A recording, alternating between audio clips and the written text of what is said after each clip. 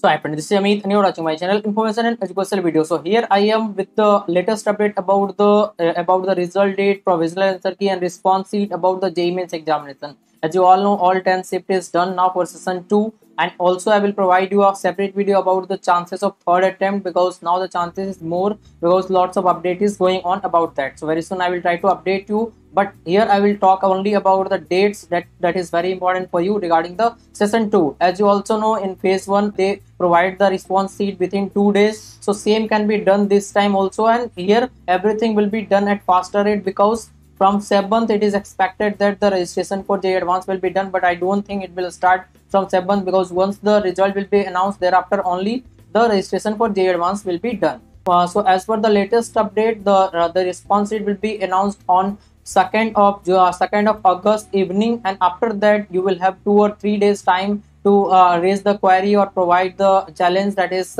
if you will have the problem in your answer sheet, and I'm sure there will be problem because NT have the history of that doing the wrong answer key in the provisional answer key, so they will provide you some wrong answer also, and at that time will provide you the bonus and everything what you can get on the provisional answer key. And thereafter, once you provide your challenge on 5th or 6th, they will provide you the final answer key, and thereafter the result will be announced. So if they will take around 3-4 days for the result, then I think the result will be announced on 9 or 10th. But I think as the date has been already announced by JEE Advanced, if you will check sidewise, I am providing you the JEE Advanced date from 7th. It is expected that the registration will be done, and there will be time for registration as well. That is up to 11 you will able to do the registration, but once it will start from 10th, I think it will be available up to 15th, because from 22nd the admit card also will be published for JEE Advanced and exam will be done very soon.